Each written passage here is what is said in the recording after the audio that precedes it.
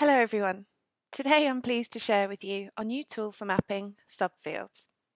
So first question, what are subfields? Subfields allow you to divide your fields up into smaller areas to record different crops, grazing blocks and mark areas that are not in use. Subfields don't change your field boundary and apply for 1 year only.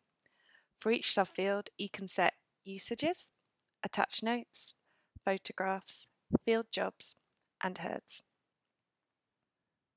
So for example, some ways you can use subfields are recording and sharing accurate working area for each field, growing multiple crops in a field during a season, organising rotational or mob grazing, and finally keeping track of any environmental stewardship that you have on the farm. So setting up subfields is web only, but once subfields have been drawn on web, they can be shown on the mobile map. When you set up subfields, you've got 4 tools available: Slice, Cutout, Add Margin, and Merge. You also have the option to draw your subfield out by hand. To start drawing a subfield, select the field from the map and then select Add Subfield on the sidebar. You will then see a menu bar with tools on the map, and you've also got the option to undo and start fresh on the sidebar. To slice your fields into multiple sections, select Slice and draw a line across the field where you would like it to be split.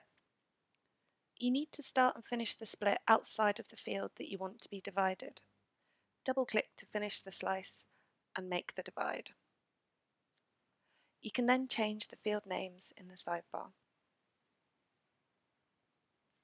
You can use the Cutout tool to remove a non-farmed area of land. So to do this, select Cutout and draw the area that you would like to be removed from your field. Double-click to finish and then tap Save. You can use the Add Margin tool to add a measured margin around the inside of a field. Select the field on the map, click Add Margin from the toolbar, add the margin width, and then click Apply. The subfields that you create will be visible on the map and on the field list on the sidebar. Here you will be able to view field usages and the size of the subfield. You can view details about the parent field by opening up a subfield by clicking on the map and clicking the parent field name on the top tile.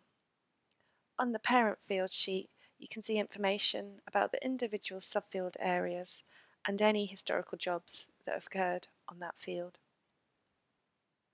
I hope this has helped. If you have any questions at all, contact us at support@fieldmargin.com. We also have step-by-step guides in our support documents. Subfields is a Plus and Pro feature.